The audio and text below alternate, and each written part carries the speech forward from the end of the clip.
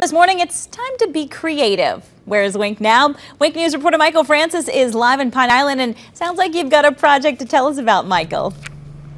Haley, we're going to work all morning taking artwork and then kind of making it even greater artwork. I'm here with Paul Cola from 50% Off Framing. We're right on Pine Island Road in Cape Coral. Paul, you are doing some amazing things here that are being sent around the world. Why don't we start with some show and tell? Sure. Tell us about the jersey.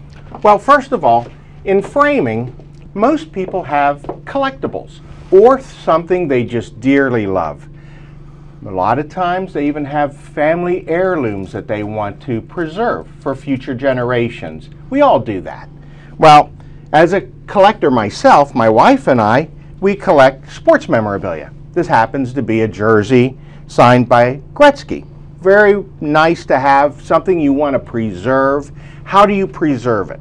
It's called conservation style framing, where it is protected, hermetically sealed, put in an acid-free compartment actually, but the way it's mounted on the mat board and back is unique.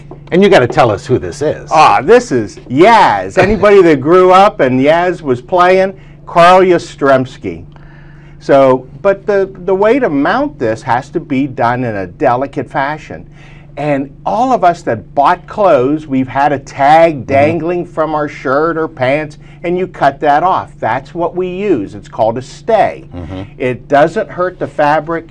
We're all used to it, and that's how we mount it. And it comes large size. We do children's size, but it preserves it for years to come. Okay, in our next segment, Haley, we're going to show you this wonderful and unbelievably high-tech way to frame a loved one, and this little screen might give you an idea. We're going to show you that coming up in your next segment.